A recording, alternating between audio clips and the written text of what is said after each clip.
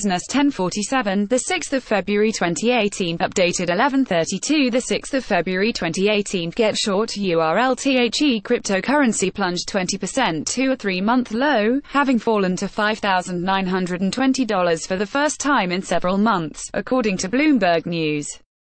Bitcoin's collapse comes almost 2 months after it hit a record high of $19,511, and netizens are extremely concerned about the series of major setbacks that the virtual currency has recently faced.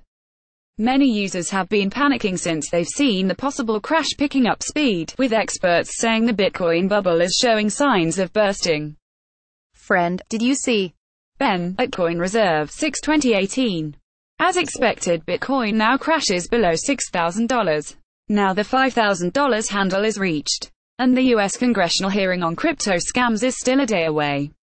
HODL nuts will hold their melting Bitcoins all the way down to zero while scammers and whales dump and run.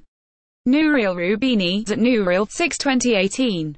While others try to quell the social media storm, reassuring people that Bitcoin still remains a good investment. If you're freaking out about the stock market or the crypto crash, you're doing it wrong. Bitcoin is no worse an investment today than yesterday. Same with stocks.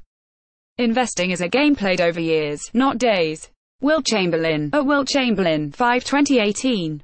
It appears that Ari Paul, co-founder of Blocks Tower Capital, actually predicted Bitcoin's decline below $6,000 in January. I wrote this with BTC near its highs. I wasn't picking an exact level for the low.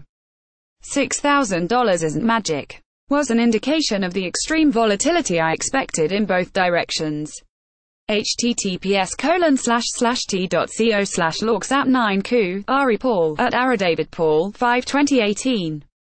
5 Bitcoin will trade at both $6,000 and $60,000 at some point in 2018. Ari Paul, at David Paul 14/2018.